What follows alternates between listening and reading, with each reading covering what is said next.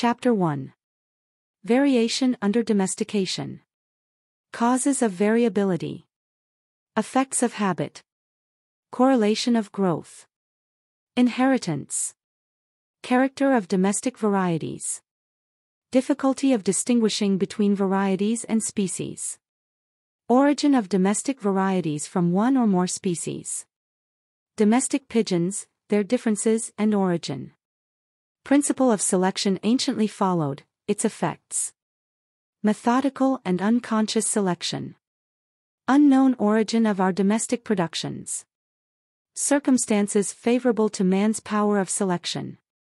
When we look to the individuals of the same variety or subvariety of our older cultivated plants and animals, one of the first points which strikes us is that they generally differ much more from each other than do the individuals of any one species or variety in a state of nature. When we reflect on the vast diversity of the plants and animals which have been cultivated, and which have varied during all ages under the most different climates and treatment, I think we are driven to conclude that this greater variability is simply due to our domestic productions having been raised under conditions of life not so uniform as, and somewhat different from, those to which the parent species have been exposed under nature. There is, also, I think, some probability in the view propounded by Andrew Knight, that this variability may be partly connected with excess of food. It seems pretty clear that organic beings must be exposed during several generations to the new conditions of life to cause any appreciable amount of variation, and that when the organization has once begun to vary, it generally continues to vary for many generations. No case is on record of a variable being ceasing to be variable under cultivation. Our oldest cultivated plants, such as wheat, still often yield new varieties. Our oldest domesticated animals are still capable of rapid improvement or modification.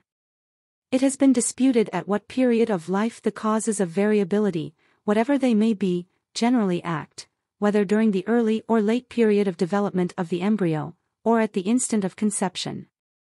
Geoffrey St. Hilaire's experiments show that unnatural treatment of the embryo causes monstrosities, and monstrosities cannot be separated by any clear line of distinction from mere variations. But I am strongly inclined to suspect that the most frequent cause of variability may be attributed to the male and female reproductive elements having been affected prior to the act of conception. Several reasons make me believe in this, but the chief one is the remarkable effect which confinement or cultivation has on the functions of the reproductive system, this system appearing to be far more susceptible than any other part of the organization, to the action of any change in the conditions of life. Nothing is more easy than to tame an animal, and few things more difficult than to get it to breed freely under confinement, even in the many cases when the male and female unite. How many animals there are which will not breed, though living long under not very close confinement in their native country. This is generally attributed to vitiated instincts, but how many cultivated plants display the utmost vigor, and yet rarely or never seed? In some few such cases it has been found out that very trifling changes, such as a little more or less water at some particular period of growth, will determine whether or not the plant sets a seed. I cannot here enter on the copious details which I have collected on this curious subject, but to show how singular the laws are which determine the reproduction of animals under confinement, I may just mention that carnivorous animals, even from the tropics, breed in this country pretty freely under confinement, with the exception of the plantigrades or bear family, whereas carnivorous birds, with the rarest exceptions, hardly ever lay fertile eggs. Many exotic plants have pollen utterly worthless, in the same exact condition as in the most sterile hybrids. When, on the one hand, we see domesticated animals and plants, though often weak and sickly, yet breeding quite freely under confinement, and when, on the other hand, we see individuals, though taken young from a state of nature, perfectly tamed, long-lived, and healthy, of which I could give numerous instances, yet having their reproductive system so seriously affected by unperceived causes as to fail in acting, we need not be surprised at this system, when it does act under confinement. Acting not quite regularly, and producing offspring not perfectly like their parents or variable. Sterility has been said to be the bane of horticulture, but on this view we owe variability to the same cause which produces sterility, and variability is the source of all the choicest productions of the garden. I may add, that as some organisms will breed most freely under the most unnatural conditions, for instance, the rabbit and ferret kept in hutches, showing that their reproductive system has not been thus affected, so will some animals and plants withstand domestication or cultivation, and very very slightly, perhaps hardly more than in a state of nature. A long list could easily be given of sporting plants. By this term gardeners mean a single bud or offset, which suddenly assumes a new and sometimes very different character from that of the rest of the plant. Such buds can be propagated by grafting, etc., and sometimes by seed. These sports are extremely rare under nature, but far from rare under cultivation, and in this case we see that the treatment of the parent has affected a bud or offset, and not the ovules or pollen. But it is the opinion of most physiologists that there is no essential difference between a bud and an ovule in their earliest stages of formation, so that, in fact, sports support my view, that variability may be largely attributed to the ovules or pollen, or to both, having been affected by the treatment of the parent prior to the act of conception. These cases anyhow show that variation is not necessarily connected, as some authors have supposed, with the act of generation.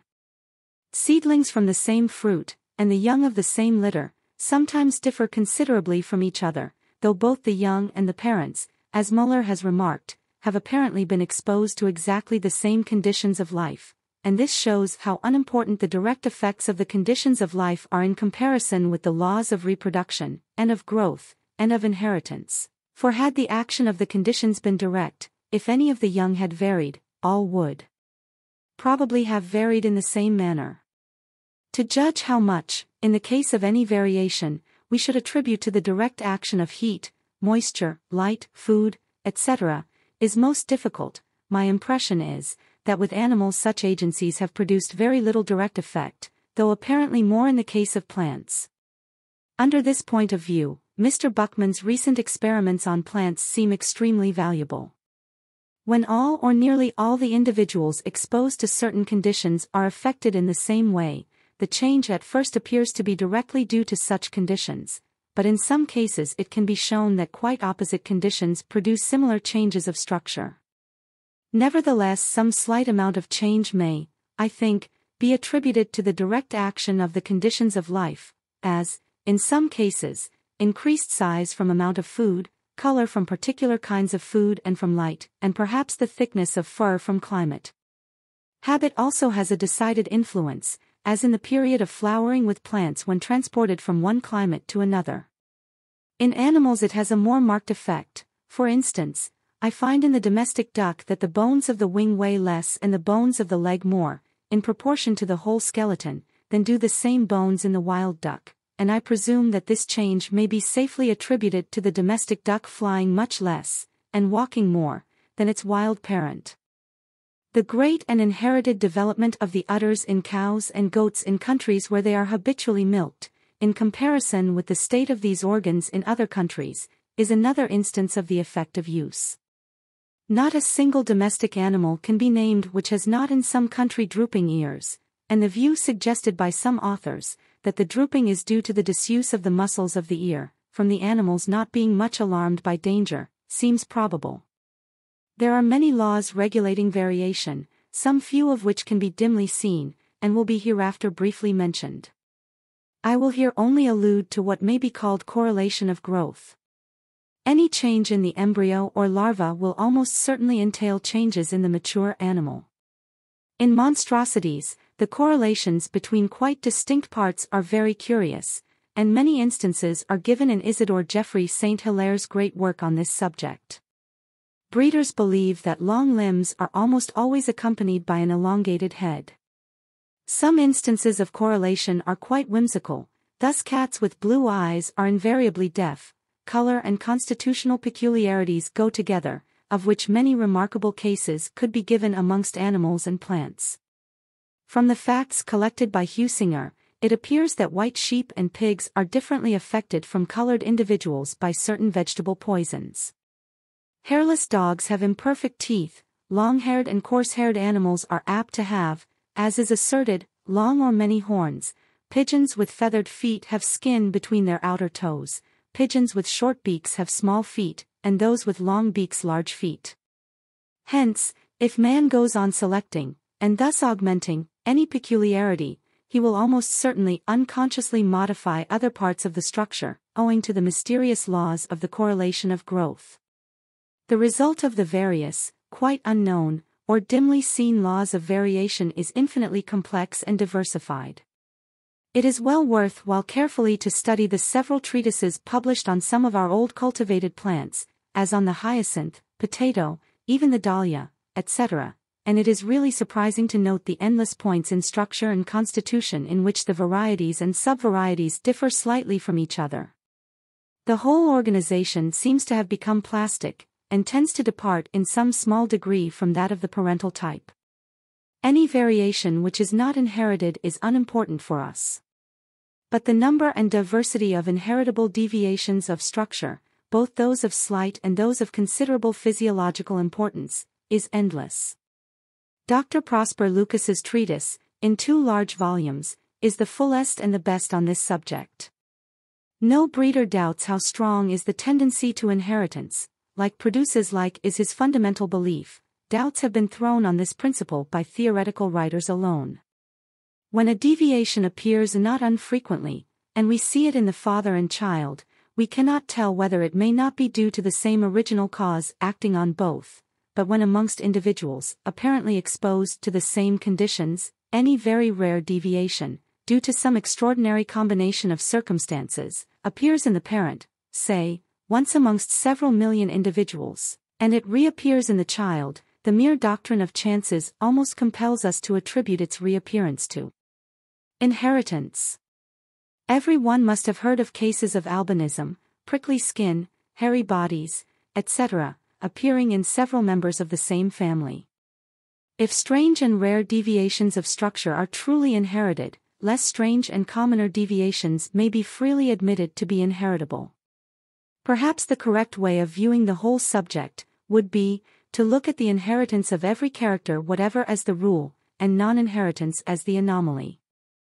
The laws governing inheritance are quite unknown. No one can say why the same peculiarity in different individuals of the same species, and in individuals of different species, is sometimes inherited and sometimes not so, why the child often reverts in certain characters to its grandfather or grandmother or other much more remote ancestor, why a peculiarity is often transmitted from one sex to both sexes or to one sex alone, more commonly but not exclusively to the like sex.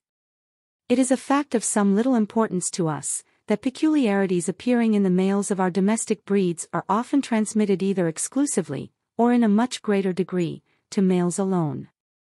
A much more important rule, which I think may be trusted, is that, at whatever period of life a peculiarity first appears, it tends to appear in the offspring at a corresponding age, though sometimes earlier.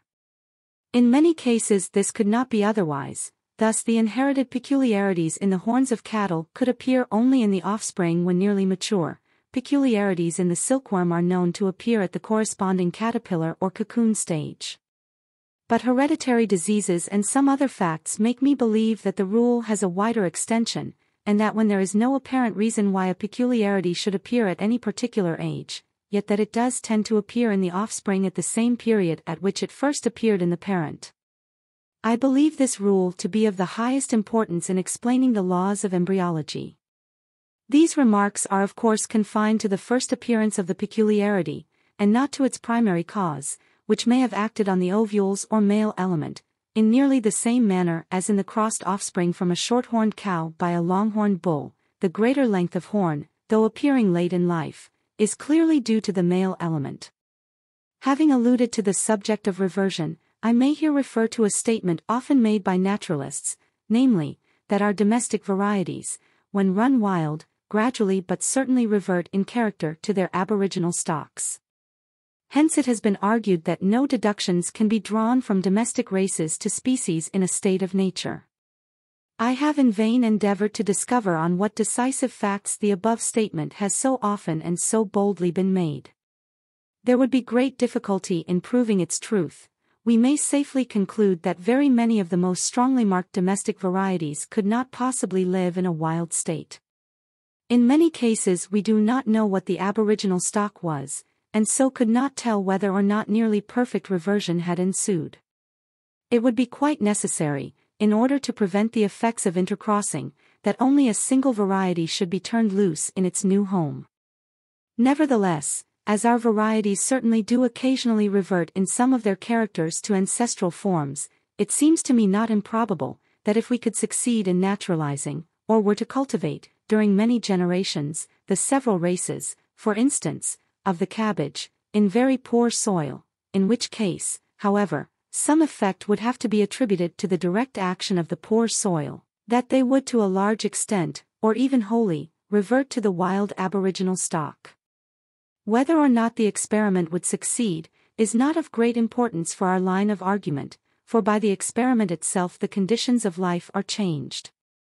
If it could be shown that our domestic varieties manifested a strong tendency to reversion, that is, to lose their acquired characters, whilst kept under unchanged conditions, and whilst kept in a considerable body, so that free intercrossing might check, by blending together, any slight deviations of structure, in such case, I grant that we could deduce nothing from domestic varieties in regard to species. But there is not a shadow of evidence in favor of this view, to assert that we could not breed our cart and race horses, long and short-horned cattle, and poultry of various breeds, and esculent vegetables, for an almost infinite number of generations, would be opposed to all experience. I may add, that when under nature the conditions of life do change, variations and reversions of character probably do occur, but natural selection, as will hereafter be explained, will determine how far the new characters thus arising shall be preserved. When we look to the hereditary varieties or races of our domestic animals and plants, and compare them with species closely allied together, we generally perceive in each domestic race, as already remarked, less uniformity of character than in true species. Domestic races of the same species, also, often have a somewhat monstrous character, by which I mean, that, although differing from each other, and from the other species of the same genus, in several trifling respects, they often differ in an extreme degree in some one part, both when compared one with another, and more especially when compared with all the species in nature to which they are nearest allied. With these exceptions, and with that of the perfect fertility of varieties when crossed, a subject hereafter to be discussed, domestic races of the same species differ from each other in the same manner as, only in most cases in a lesser degree than, do closely allied species of the same genus in a state of nature. I think this must be admitted, when we find that there are hardly any domestic races, either amongst animals or plants, which have not been ranked by some competent judges as mere varieties, and by other competent judges as the descendants of aboriginally distinct species. If any marked distinction existed between domestic races and species, this source of doubt could not so perpetually recur. It has often been stated that domestic races do not differ from each other in characters of generic value. I think it could be shown that this statement is hardly correct, but naturalists differ most widely in determining what characters are of generic value, all such valuations being at present empirical. Moreover, on the view of the origin of genera which I shall presently give, we have no right to expect often to meet with generic differences in our domesticated productions. When we attempt to estimate the amount of structural difference between the domestic races of the same species, we are soon involved in doubt, from not knowing whether they have descended from one or several parent species. This point, if it could be cleared up, would be interesting, if, for instance, it could be shown that the greyhound, bloodhound, terrier, spaniel, and bulldog, which we all know propagate their kinds so truly, were the offspring of any single species, then such facts would have great weight in making us doubt about the immutability of the many very closely allied and natural species, for instance, of the many foxes, inhabiting different quarters of the world. I do not believe, as we shall presently see, that all our dogs have descended from any one wild species, but, in the case of some other domestic races, there is presumptive, or even strong, evidence in favor of this view. It has often been assumed that man has chosen for domestication animals and plants having an extraordinary inherent tendency to vary, and likewise to withstand diverse climates. I do not dispute that these capacities have added largely to the value of most of our domesticated productions, but how could a savage possibly know, when he first tamed an animal, whether it would vary in succeeding generations, and whether it would endure other climates? Has the little variability of the ass or guinea fowl, or the small power of endurance of warmth by the reindeer, or of cold by the common camel, prevented their domestication? I cannot doubt that if other animals and plants, equal in number to our domesticated productions, and belonging to equally diverse classes and countries, were taken from a state of nature, and could be made to breed for an equal number of generations under domestication, they would vary on an average as largely as the parent species of our existing domesticated productions have varied. In the case of most of our anciently domesticated animals and plants, I do not think it is possible to come to any definite conclusion, whether they have descended from one or several species. The argument mainly relied on by those who believe in the multiple origin of our domestic animals is, that we find in the most ancient records, more especially on the monuments of Egypt, much diversity in the breeds, and that some of the breeds closely resemble, perhaps are identical with, those still existing. Even if this latter fact were found more strictly and generally true than seems to me to be the case, what does it show, but that some of our breeds originated there, 4,000 or 5,000 years ago? But Mr. Horner's researches have rendered it in some degree probable that man sufficiently civilized to have manufactured pottery existed in the valley of the Nile 13,000 or 14,000 years ago, and who will pretend to say how long before these ancient periods, savages, like those of Tierra del Fuego or Australia, who possess a semi-domestic dog, may not have existed in Egypt? The whole subject must, I think, remain vague. Nevertheless, I may, without here entering on any details, state that, from geographical and other considerations, I think it highly probable that our domestic dogs have descended from several wild species. In regard to sheep and goats I can form no opinion.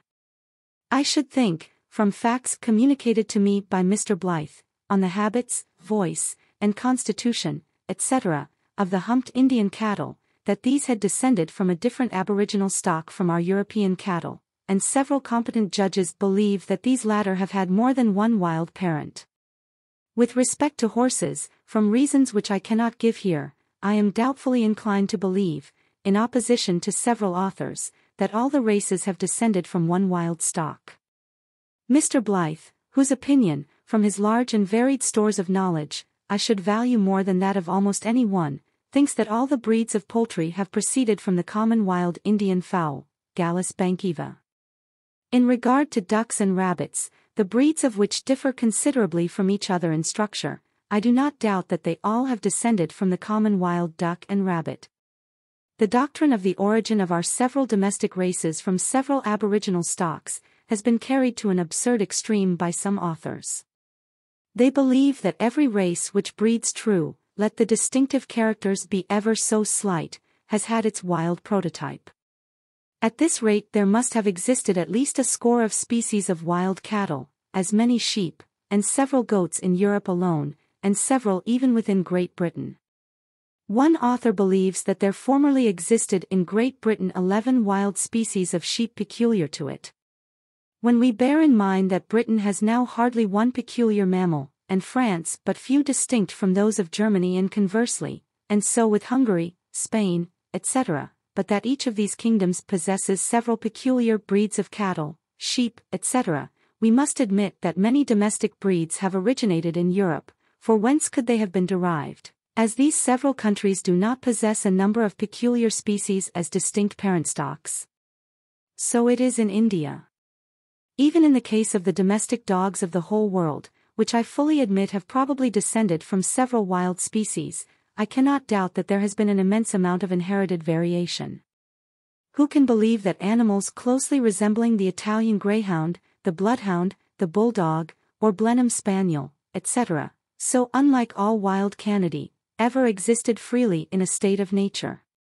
It has often been loosely said that all our races of dogs have been produced by the crossing of a few aboriginal species, but by crossing we can get only forms in some degree intermediate between their parents, and if we account for our several domestic races by this process, we must admit the former existence of the most extreme forms, as the Italian greyhound, bloodhound, bulldog, etc., in the wild state.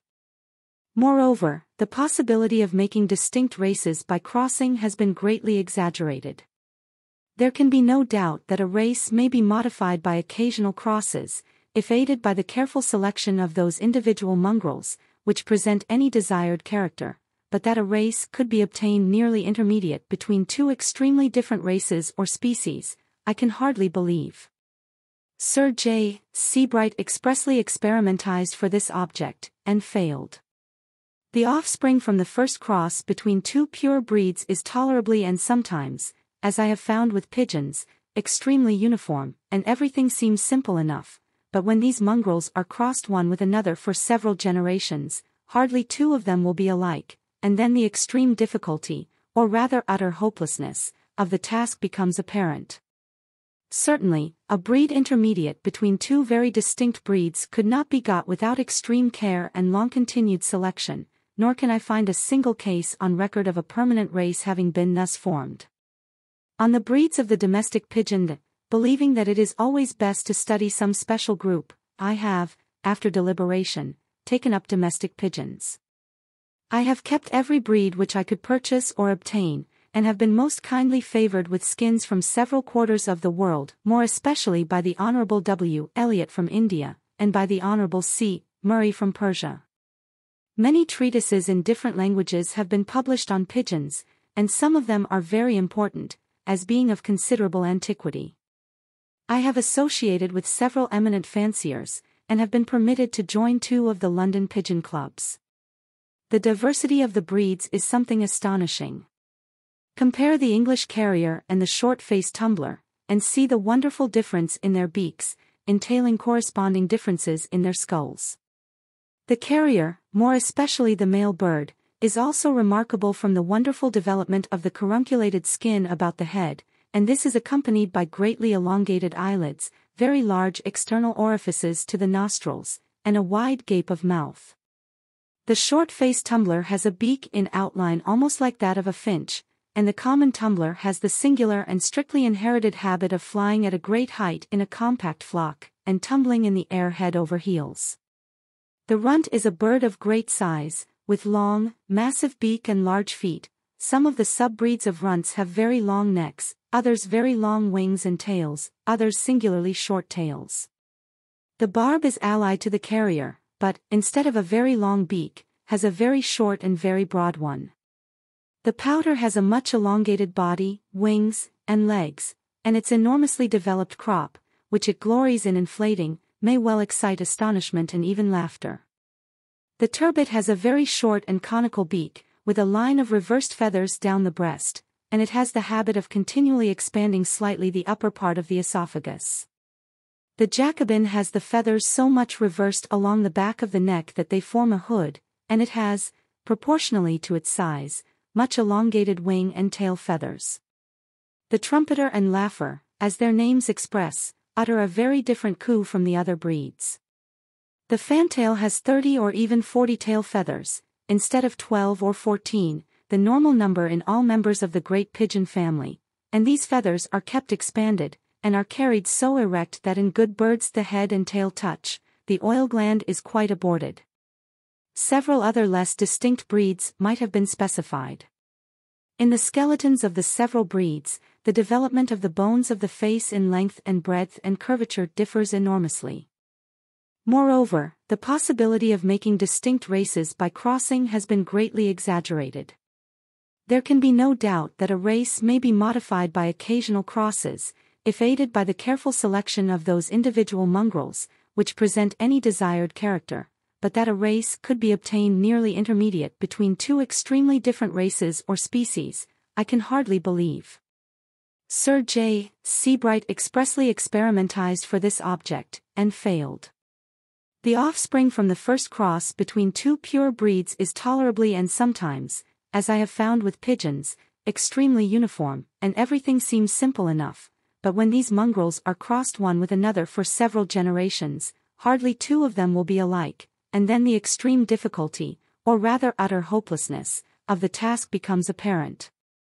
Certainly, a breed intermediate between two very distinct breeds could not be got without extreme care and long-continued selection, nor can I find a single case on record of a permanent race having been thus formed.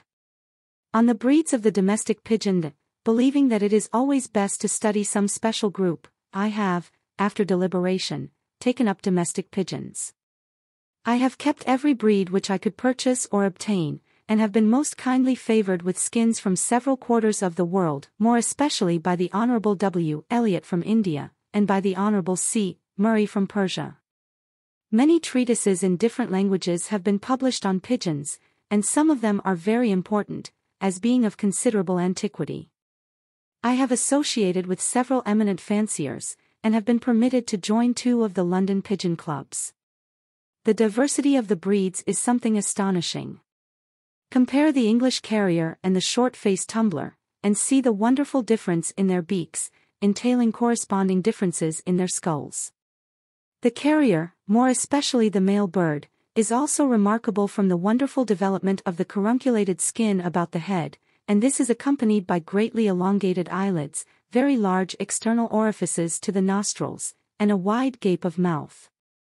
The short-faced tumbler has a beak in outline almost like that of a finch, and the common tumbler has the singular and strictly inherited habit of flying at a great height in a compact flock, and tumbling in the air head over heels.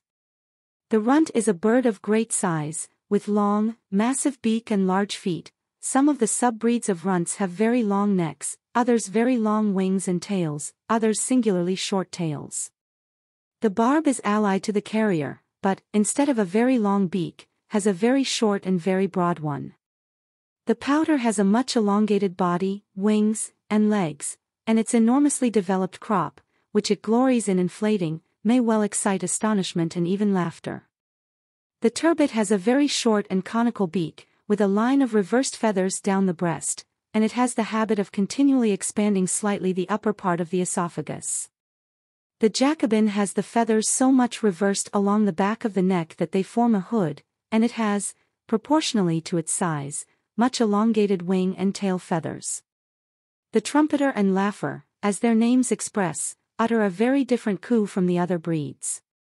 The fantail has 30 or even 40 tail feathers, instead of 12 or 14, the normal number in all members of the great pigeon family, and these feathers are kept expanded, and are carried so erect that in good birds the head and tail touch, the oil gland is quite aborted.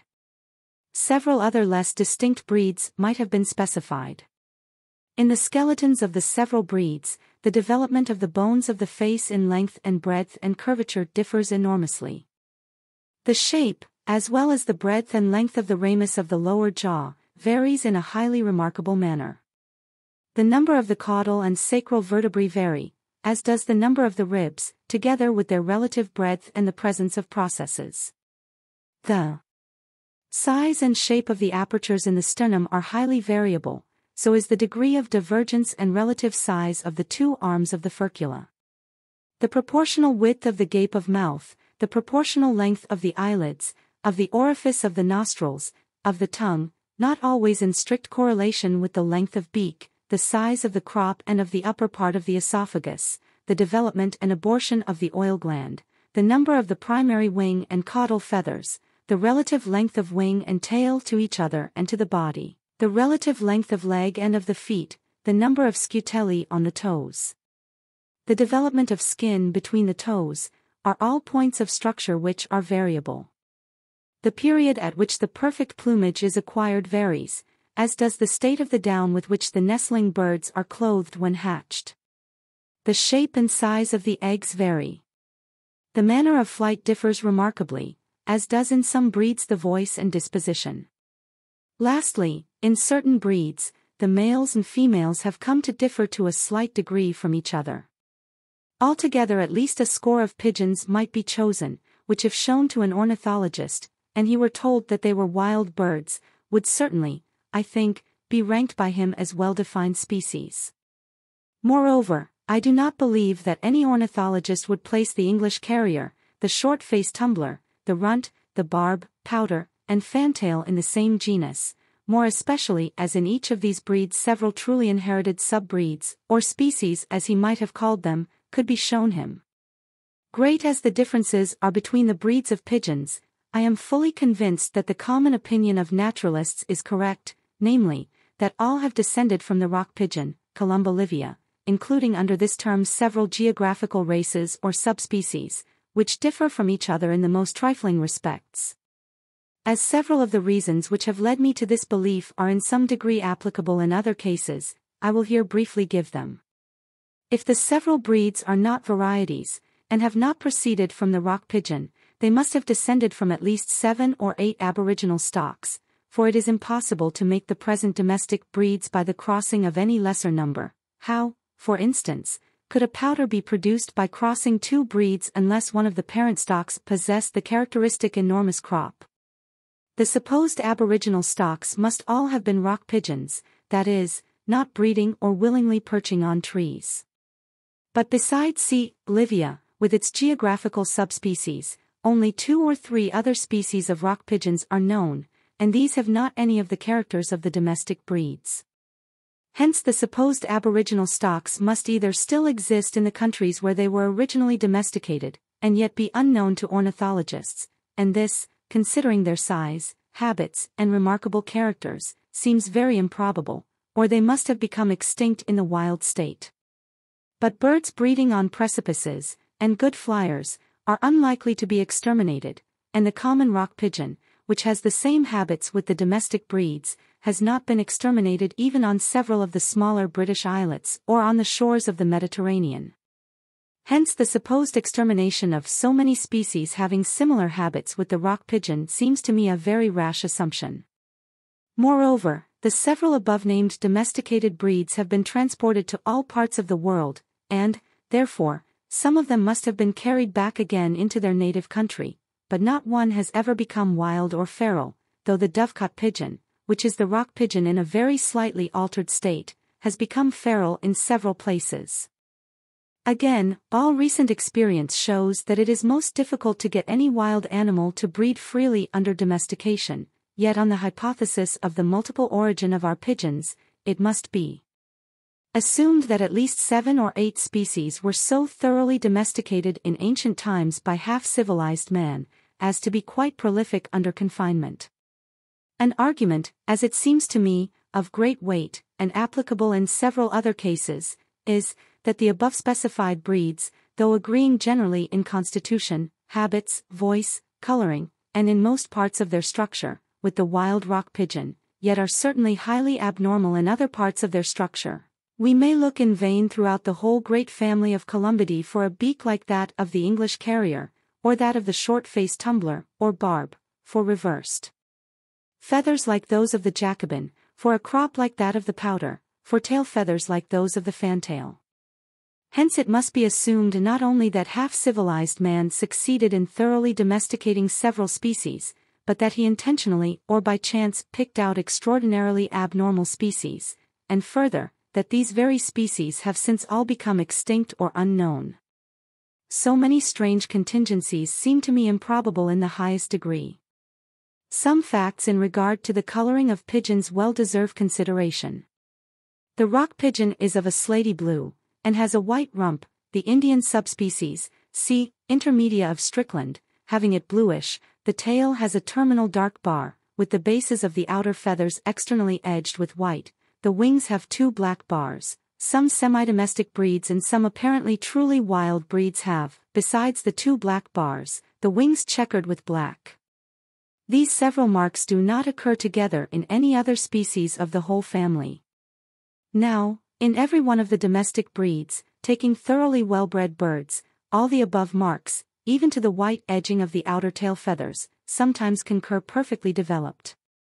Moreover, when 2 birds belonging to 2 distinct breeds are crossed, neither of which is blue or has any of the above specified marks, the mongrel offspring are very apt suddenly to acquire these characters. For instance, I crossed some uniformly white fantails with some uniformly black barbs, and they produced mottled brown and black birds. These I again crossed together, and one grandchild of the pure white fantail and pure black barb was of as beautiful a blue color, with the white rump, double black wing bar, and barred and white-edged tail feathers, as any wild rock pigeon. We can understand these facts, on the well-known principle of reversion to ancestral characters, if all the domestic breeds have descended from the rock pigeon. But if we deny this, we must make one of the two following highly improbable suppositions. Either, firstly, that all the several imagined aboriginal stocks were colored and marked like the rock pigeon, although no other existing species is thus colored and marked, so that in each separate breed there might be a tendency to revert to the very same colors and markings. Or, secondly, that each breed, even the purest, has within a dozen or, at most, within a score of generations, been crossed by the rock pigeon. I say within a dozen or 20 generations, for we know of no fact countenancing the belief that the child ever reverts to some one ancestor, removed by a greater number of generations. In a breed which has been crossed only once with some distinct breed, the tendency to reversion to any character derived from such cross will naturally become less and less, as in each succeeding generation there will be less of the foreign blood, but when there has been no cross with a distinct breed, and there is a tendency in both parents to revert to a character, which has been lost during some former generation, this tendency, for all that we can see to the contrary, may be transmitted undiminished for an indefinite number of generations. These two distinct cases are often confounded in treatises on inheritance. Lastly, the hybrids or mongrels from between all the domestic breeds of pigeons are perfectly fertile. I can state this from my own observations, purposely made on the most distinct breeds. Now, it is difficult, perhaps impossible, to bring forward one case of the hybrid offspring of two animals clearly distinct being themselves perfectly fertile. Some authors believe that long-continued domestication eliminates this strong tendency to sterility. From the history of the dog, I think there is some probability in this hypothesis, if applied to species closely related together, though it is unsupported by a single experiment. But to extend the hypothesis so far as to suppose that species, aboriginally as distinct as carriers, tumblers, pouters, and fantails now are, should yield offspring perfectly fertile, interacy, seems to me rash in the extreme. From these several reasons, namely, the improbability of man having formerly got 7 or 8 supposed species of pigeons to breed freely under domestication, these supposed species being quite unknown in a wild state, and their becoming nowhere feral, these species having very abnormal characters in certain respects, as compared with all other columbidae, though so like in most other respects to the rock pigeon, the blue color and various marks occasionally appearing in all the breeds, both when kept pure and when crossed, the mongrel offspring being perfectly fertile. From these several reasons, taken together, I can feel no doubt that all our domestic breeds have descended from the Columba livia with its geographical subspecies. In favor of this view, I may add, firstly, that C. livia, or the rock pigeon, has been found capable of domestication in Europe and in India, and that it agrees in habits and in a great number of points of structure with all the domestic breeds. Secondly, although an English carrier or short-faced tumbler differs immensely in certain characters from the rock pigeon, yet by comparing the several sub-breeds of these breeds, more especially those brought from distant countries, we can make an almost perfect series between the extremes of structure. Thirdly, those characters which are mainly distinctive of each breed, for instance the wattle and length of beak of the carrier, the shortness of that of the tumbler, and the number of tail feathers in the fantail, are in each breed eminently variable, and the explanation of this fact will be obvious when we come to treat of selection. Fourthly, pigeons have been watched, and tended with the utmost care, and loved by many people. They have been domesticated for thousands of years in several quarters of the world. The earliest known record of pigeons is in the 5th Egyptian dynasty, about 3000 BC, as was pointed out to me by Professor Lepsius, but Mr. Birch informs me that pigeons are given in a bill of fare in the previous dynasty. In the time of the Romans, as we hear from Pliny, immense prices were given for pigeons, nay, they are come to this pass, that they can reckon up their pedigree and race. Pigeons were much valued by Akbar Khan in India, about the year 1600, never less than 20,000 pigeons were taken with the court. The monarchs of Iran and Turan sent him some very rare birds, and, continues the courtly historian, His Majesty by crossing the breeds, which method was never practiced before, has improved them astonishingly. About this same period the Dutch were as eager about pigeons as were the old Romans. The paramount importance of these considerations in explaining the immense amount of variation which pigeons have undergone, will be obvious when we treat of selection. We shall then, also, see how it is that the breeds so often have a somewhat monstrous character. It is also a most favorable circumstance for the production of distinct breeds, that male and female pigeons can be easily mated for life, and thus different breeds can be kept together in the same aviary. I have discussed the probable origin of domestic pigeons at some, yet quite insufficient, length, because when I first kept pigeons and watched the several kinds, knowing well how true they bred, I felt fully as much difficulty in believing that they could ever have descended from a common parent, as any naturalist could in coming to a similar conclusion in regard to the many species of finches, or other large groups of birds, in nature. One circumstance has struck me much, namely, that all the breeders of the various domestic animals and the cultivators of plants, with whom I have ever conversed, or whose treatises I have read, are firmly convinced that the several breeds to which each has attended, are descended from so many aboriginally distinct species. Ask, as I have asked, a celebrated raiser of Hereford cattle, whether his cattle might not have descended from long horns, and he will laugh you to scorn. I have never met a pigeon, or poultry, or duck, or rabbit fancier, who was not fully convinced that each main breed was descended from a distinct species.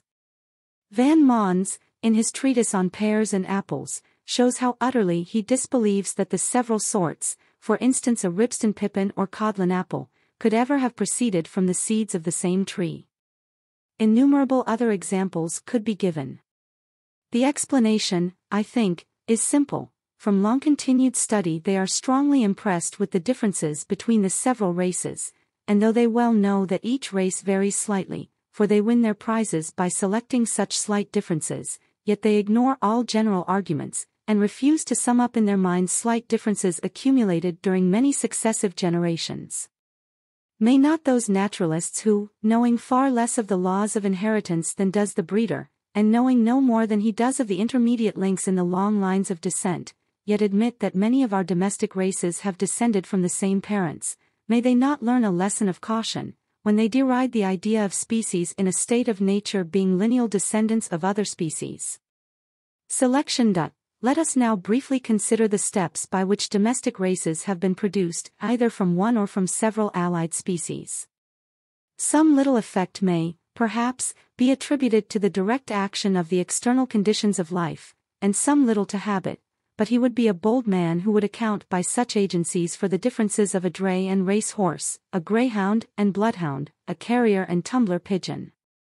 One of the most remarkable features in our domesticated races is that we see in them adaptation, not indeed to the animal's or plant's own good, but to man's use or fancy. Some variations useful to him have probably arisen suddenly, or by one step. Many botanists, for instance, believe that the fuller's teasel, with its hooks, which cannot be rivaled by any mechanical contrivance, is only a variety of the wild Dipsacus, and this amount of change may have suddenly arisen in a seedling. So it has probably been with the turnspit dog, and this is known to have been the case with the Ancon sheep.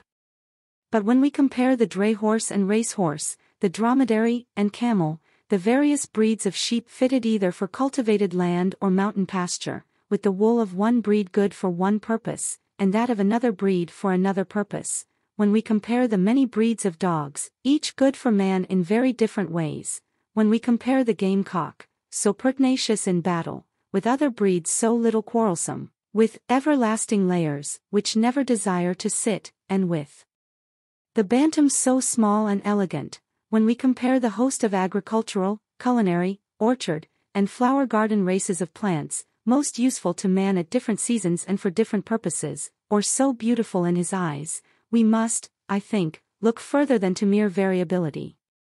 We cannot suppose that all the breeds were suddenly produced as perfect and as useful as we now see them. Indeed, in several cases, we know that this has not been their history. The key is man's power of accumulative selection, nature gives successive variations, man adds them up in certain directions useful to him. In this sense he may be said to make for himself useful breeds. The great power of this principle of selection is not hypothetical. It is certain that several of our eminent breeders have, even within a single lifetime, modified to a large extent some breeds of cattle and sheep. In order fully to realize what they have done, it is almost necessary to read several of the many treatises devoted to this subject, and to inspect the animals. Breeders habitually speak of an animal's organization as something quite plastic, which they can model almost as they please. If I had space I could quote numerous passages to this effect from highly competent authorities. Youatt, who was probably better acquainted with the works of agriculturalists than almost any other individual, and who was himself a very good judge of an animal, speaks of the principle of selection as that which enables the agriculturist, not only to modify the character of his flock, but to change it altogether. It is the magician's wand, by means of which he may summon into life whatever form and mold he pleases. Lord Somerville, speaking of what breeders have done for sheep, says, "It would seem as if they had chalked out upon a wall a form perfect in itself, and then had given it existence." That most skillful breeder, Sir John Sebright, used to say, with respect to pigeons, that he would produce any given feather in 3 years, but it would take him 6 years to obtain head and beak. In Saxony the importance of the principle of selection in regard to merino sheep is so fully recognized, that men follow it as a trade. The sheep are placed on a table and are studied, like a picture by a connoisseur. This is done 3 times at intervals of months, and the sheep are each time marked and classed, so that the very best may ultimately be selected for breeding. What English breeders have actually effected is proved by the enormous prices given for animals with a good pedigree, and these have now been exported to almost every quarter of the world. The improvement is by no means generally due to crossing different breeds. All the best breeders are strongly opposed to this practice, except sometimes amongst closely allied sub-breeds.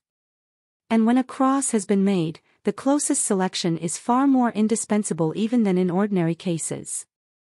If selection consisted merely in separating some very distinct variety, and breeding from it, the principle would be so obvious as hardly to be worth notice, but its importance consists in the great effect produced by the accumulation in one direction, during successive generations, of differences absolutely inappreciable by an uneducated eye, differences which I for one have vainly attempted to appreciate.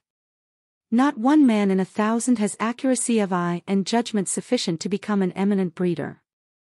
If gifted with these qualities, and he studies his subject for years, and devotes his lifetime to it with indomitable perseverance, he will succeed, and may make great improvements. If he wants any of these qualities, he will assuredly fail. Few would readily believe in the natural capacity and years of practice requisite to become even a skillful pigeon fancier. The same principles are followed by horticulturists, but the variations are here often more abrupt. No one supposes that our choicest productions have been produced by a single variation from the aboriginal stock. We have proofs that this is not so in some cases, in which exact records have been kept. Thus, to give a very trifling instance, the steadily increasing size of the common gooseberry may be quoted. We see an astonishing improvement in many florists' flowers, when the flowers of the present day are compared with drawings made only 20 or 30 years ago. When a race of plants is once pretty well established, the seed raisers do not pick out the best plants, but merely go over their seed beds, and pull up the rogues, as they call the plants that deviate from the proper standard. With animals this kind of selection is, in fact, also followed, for hardly any one is so careless as to allow his worst animals to breed. In regard to plants, there is another means of observing the accumulated effects of selection, namely, by comparing the diversity of flowers in the different varieties of the same species in the flower garden, the diversity of leaves, pods, or tubers, or whatever part is valued, in the kitchen garden, in comparison with the flowers of the same varieties, and the diversity of fruit of the same species in the orchard, in comparison with the leaves and flowers of the same set of varieties. See how different the leaves of the cabbage are, and how extremely alike the flowers, how unlike the flowers of the heartsease are, and how alike the leaves. how much the fruit of the different kinds of gooseberries differ in size, color, shape, and hairiness, and yet the flowers present very slight differences. It is not that the varieties which differ largely in some one point do not differ at all in other points. This is hardly ever, perhaps never, the case. The laws of correlation of growth, the importance of which should never be overlooked, will ensure some differences, but, as a general rule, I cannot doubt that the continued selection of slight variations, either in the leaves, the flowers, or the fruit, will produce races differing from each other chiefly in these characters. It may be objected that the principle of selection has been reduced to methodical practice for scarcely more than 3/4 of a century. It has certainly been more attended to of late years, and many treatises have been published on the subject, and the result, I may add, has been, in a corresponding degree, rapid and important. But it is very far from true that the principle is a modern discovery. I could give several references to the full acknowledgement of the importance of the principle in works of high antiquity. In rude and barbarous periods of English history, choice animals were often imported, and laws were passed to prevent their exportation. The destruction of horses under a certain size was ordered, and this may be compared to the roguing of plants by nurserymen. The principle of selection I find distinctly given in an ancient Chinese encyclopedia. Explicit rules are laid down by some of the Roman classical writers. From passages in Genesis, it is clear that the color of domestic animals was at that early period attended to. Savages now sometimes cross their dogs with wild canine animals, to improve the breed, and they formerly did so, as is attested by passages in Pliny. The savages in South Africa match their draft cattle by color, as do some of the Eskimo their teams of dogs. Livingstone shows how much good domestic breeds are valued by the Negroes of the interior of Africa who have not associated with Europeans. Some of these facts do not show actual selection, but they show that the breeding of domestic animals was carefully attended to in ancient times, and is now attended to by the lowest savages. It would, indeed, have been a strange fact, had attention not been paid to breeding, for the inheritance of good and bad qualities is so obvious. At the present time, eminent breeders try by methodical selection, with a distinct object in view, to make a new strain or sub-breed, superior to anything existing in the country. But, for our purpose, a kind of selection, which may be called unconscious, and which results from every one trying to possess and breed from the best individual animals, is more important. Thus, a man who intends keeping pointers naturally tries to get as good dogs as he can, and afterwards breeds from his own best dogs, but he has no wish or expectation of permanently altering the breed. Nevertheless, I cannot doubt that this process, continued during centuries, would improve and modify any breed, in the same way as Bakewell, Collins, etc., by this very same process, only carried on more methodically, did greatly modify, even during their own lifetimes, the forms and qualities of their cattle. Slow and insensible changes of this kind could never be recognized unless actual measurements or careful drawings of the breeds in question had been made long ago, which might serve for comparison.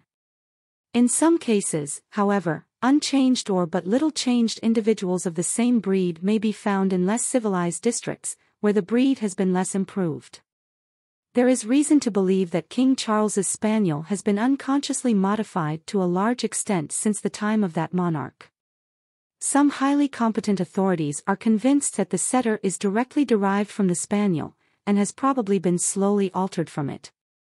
It is known that the English pointer has been greatly changed within the last century, and in this case the change has, it is believed, been chiefly effected by crosses with the foxhound, but what concerns us is, that the change has been effected unconsciously and gradually, and yet so effectually, that, though the old Spanish pointer certainly came from Spain, Mr. Barrow has not seen, as I am informed by him, any native dog in Spain like our pointer. By a similar process of selection, and by careful training, the whole body of English racehorses have come to surpass in fleetness and size the parent Arab stock, so that the latter, by the regulations for the Goodwood races, are favored in the weights they carry. Lord Spencer and others have shown how the cattle of England have increased in weight and in early maturity, compared with the stock formerly kept in this country. By comparing the accounts given in old pigeon treatises of carriers and tumblers with these breeds as now existing in Britain, India, and Persia, we can, I think, clearly trace the stages through which they have insensibly passed and come to differ so greatly from the rock pigeon. Hewitt gives an excellent illustration of the effects of a course of selection, which may be considered as unconsciously followed, in so far that the breeders could never have expected or even have wished to have produced the result which ensued, namely, the production of two distinct strains. The two flocks of Leicester sheep kept by Mr. Buckley and Mr. Burgess, as Mr. Hewitt remarks, have been purely bred from the original stock of Mr. Bakewell for upwards of 50 years. There is not a suspicion existing in the mind of any one at all acquainted with the subject that the owner of either of them has deviated in any one instance from the pure blood of Mr. Bakewell's flock, and yet the difference between the sheep possessed by these two gentlemen is so great that they have the appearance of being quite different varieties. If there exist savages so barbarous as never to think of the inherited character of the offspring of their domestic animals, yet any one animal particularly useful to them, for any special purpose, would be carefully preserved during famines and other accidents, to which savages are so liable, and such choice animals would thus generally leave more offspring than the inferior ones, so that in this case there would be a kind of unconscious selection going on. We see the value set on animals even by the barbarians of Tierra del Fuego, by their killing and devouring their old women, in times of dearth, as of less value than their dogs. In plants the same gradual process of improvement, through the occasional preservation of the best individuals, whether or not sufficiently distinct to be ranked at their first appearance as distinct varieties, and whether or not two or more species or races have become blended together by crossing, may plainly be recognized in the increased size and beauty which we now see in the varieties of the heartsease, rose, pelargonium, dahlia, and other plants, when compared with the older varieties or with their parent stocks. No one would ever expect to get a first-rate heartsease or dahlia from the seed of a wild plant.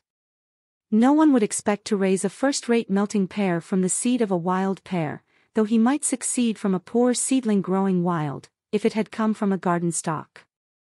The pear, though cultivated in classical times, appears, from Pliny's description, to have been a fruit of very inferior quality. I have seen great surprise expressed in horticultural works at the wonderful skill of gardeners, in having produced such splendid results from such poor materials, but the art, I cannot doubt, has been simple, and, as far as the final result is concerned, has been followed almost unconsciously. It has consisted in always cultivating the best known variety, sowing its seeds, and, when a slightly better variety has chanced to appear, selecting it, and so onwards. But the gardeners of the classical period, who cultivated the best pear they could procure, never thought what splendid fruit we should eat, though we owe our excellent fruit, in some small degree, to their having naturally chosen and preserved the best varieties they could anywhere find. A large amount of change in our cultivated plants, thus slowly and unconsciously accumulated, explains, as I believe, the well-known fact, that in a vast number of cases we cannot recognize, and therefore do not know, the wild parent stocks of the plants which have been longest cultivated in our flower and kitchen gardens. If it has taken centuries or thousands of years to improve or modify most of our plants up to their present standard of usefulness to man, we can understand how it is that neither Australia, the Cape of Good Hope, nor any other region inhabited by quite uncivilized man, has afforded us a single plant worth culture. It is not that these countries, so rich in species, do not by a strange chance possess the aboriginal stocks of any useful plants, but that the native plants have not been improved by continued selection up to a standard of perfection comparable with that given to the plants in countries anciently civilized.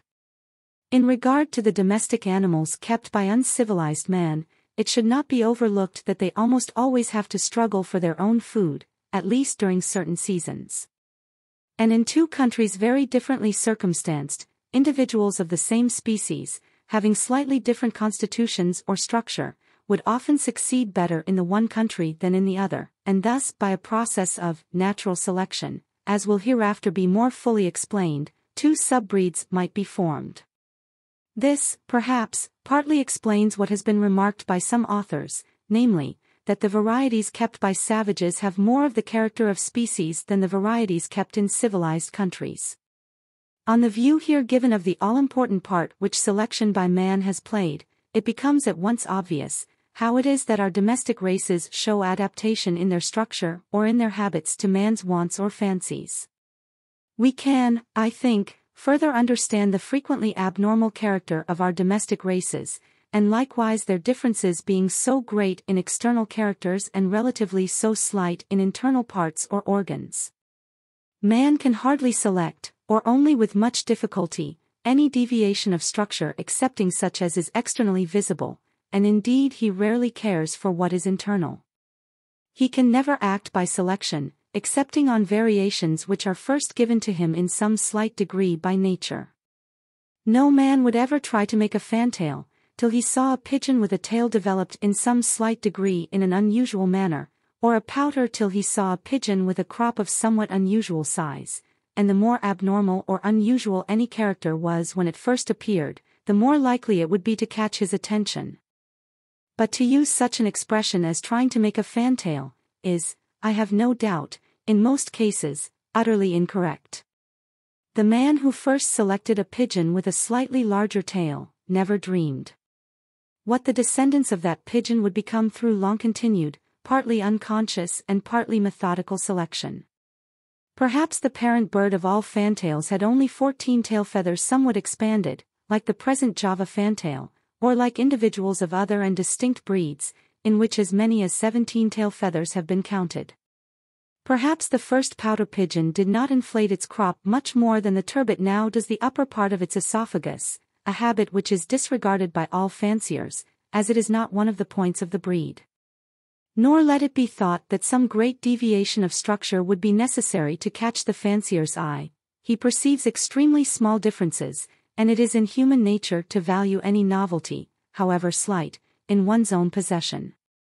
Nor must the value which would formerly be set on any slight differences in the individuals of the same species, be judged of by the value which would now be set on them, after several breeds have once fairly been established. Many slight differences might, and indeed do now, arise amongst pigeons, which are rejected as faults or deviations from the standard of perfection of each breed. The common goose has not given rise to any marked varieties, hence the thulouse and the common breed, which differ only in color, that most fleeting of characters, have lately been exhibited as distinct at our poultry shows. I think these views further explain what has sometimes been noticed, namely that we know nothing about the origin or history of any of our domestic breeds. But, in fact, a breed, like a dialect of a language, can hardly be said to have had a definite origin. A man preserves and breeds from an individual with some slight deviation of structure, or takes more care than usual in matching his best animals and thus improves them, and the improved individuals slowly spread in the immediate neighborhood. But as yet they will hardly have a distinct name, and from being only slightly valued, their history will be disregarded. When further improved by the same slow and gradual process, they will spread more widely, and will get recognized as something distinct and valuable, and will then probably first receive a provincial name.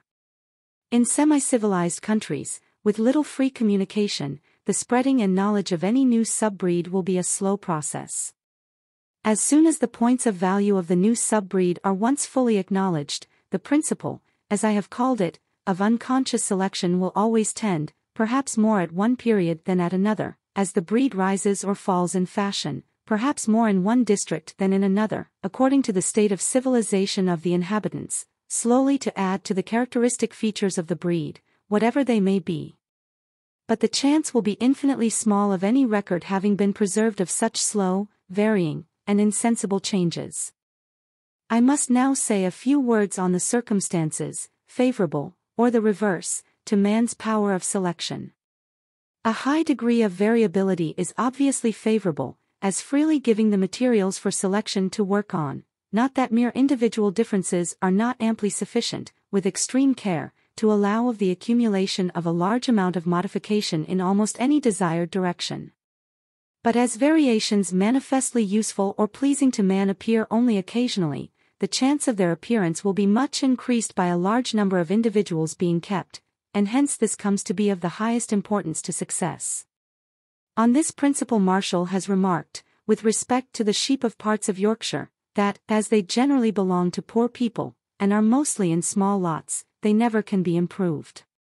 On the other hand, nurserymen, from raising large stocks of the same plants, are generally far more successful than amateurs in getting new and valuable varieties. The keeping of a large number of individuals of a species in any country requires that the species should be placed under favorable conditions of life, so as to breed freely in that country. When the individuals of any species are scanty, all the individuals, whatever their quality may be, will generally be allowed to breed, and this will effectually prevent selection. But probably the most important point of all is that the animal or plant should be so highly useful to man, or so much valued by him, that the closest attention should be paid to even the slightest deviation in the qualities or structure of each individual. Unless such attention be paid, nothing can be effected. I have seen it gravely remarked, that it was most fortunate that the strawberry began to vary just when gardeners began to attend closely to this plant. No doubt the strawberry had always varied since it was cultivated, but the slight varieties had been neglected. As soon, however, as gardeners picked out individual plants with slightly larger, earlier, or better fruit, and raised seedlings from them, and again picked out the best seedlings and bred from them, then, there appeared, aided by some crossing with distinct species, those many admirable varieties of the strawberry which have been raised during the last 30 or 40 years. In the case of animals with separate sexes, facility in preventing crosses is an important element of success in the formation of new races, at least, in a country which is already stocked with other races. In this respect enclosure of the land plays a part. Wandering savages or the inhabitants of open plains rarely possess more than one breed of the same species. Pigeons can be mated for life, and this is a great convenience to the fancier, for thus many races may be kept true, though mingled in the same aviary, and this circumstance must have largely favored the improvement and formation of new breeds. Pigeons, I may add, can be propagated in great numbers and at a very quick rate, and inferior birds may be freely rejected, as when killed they serve for food. On the other hand, cats, from their nocturnal rambling habits, cannot be matched, and, although so much valued by women and children, we hardly ever see a distinct breed kept up. Such breeds as we do sometimes see are almost always imported from some other country, often from islands. Although I do not doubt that some domestic animals vary less than others, yet the rarity or absence of distinct breeds of the cat, the donkey, peacock, goose, etc., may be attributed in main part to selection not having been brought into play, in cats, from the difficulty in pairing them, in donkeys, from only a few being kept by poor people, and little attention paid to their breeding, in peacocks, from not being very easily reared and a large stock not kept, in geese, from being valuable only for two purposes, food and feathers, and more especially from no pleasure having been felt in the display of distinct breeds. To sum up on the origin of our domestic races of animals and plants. I believe that the conditions of life, from their action on the reproductive system, are so far of the highest importance as causing variability. I do not believe that variability is an inherent and necessary contingency, under all circumstances, with all organic beings, as some authors have thought. The effects of variability are modified by various degrees of inheritance and of reversion. Variability is governed by many unknown laws, more especially by that of correlation of growth. Something may be attributed to the direct action of the conditions of life. Something must be attributed to use and disuse. The final result is thus rendered infinitely complex. In some cases, I do not doubt that the intercrossing of species, aboriginally distinct, has played an important part in the origin of our domestic productions. When in any country several domestic breeds have once been established, their occasional intercrossing, with the aid of selection, has, no doubt, largely aided in the formation of new sub-breeds, but the importance of the crossing of varieties has, I believe, been greatly exaggerated, both in regard to animals and to those plants which are propagated by seed. In plants which are temporarily propagated by cuttings, buds, etc., the importance of the crossing both of distinct species and of varieties is immense, for the cultivator here quite disregards the extreme variability both of hybrids and mongrels, and the frequent sterility of hybrids, but the cases of plants not propagated by seed are of little importance to us, for their endurance is only temporary. Over all these causes of change I am convinced that the accumulative action of selection, whether applied methodically and more quickly, or unconsciously and more slowly, but more efficiently, is by far the predominant power.